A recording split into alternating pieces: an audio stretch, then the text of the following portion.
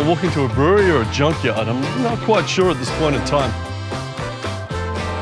The one thing I will tell you is I'm excited because it's gonna be different. We want you to come in with low expectations and we'll wow the shit out of you. If I'd known about this hidden gem earlier, the World Cup would have been a different place for me. Every part of my life has been a part of this journey, right? That's made me who I am. To have the love, though, it's gotta help you sleep at night. I mean, through it all. Yeah, I don't sleep great at night. That part I don't. What I do rest in, I'm doing my best for this club.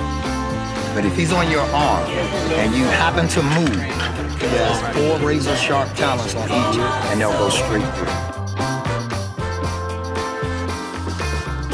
You know what? That's cool for the club to have someone that actually gives a crap like that, that deep and that much. I was like, wow.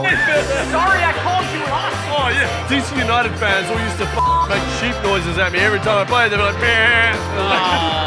Imagine trying to play with a heart on. It's hard as hell, dude.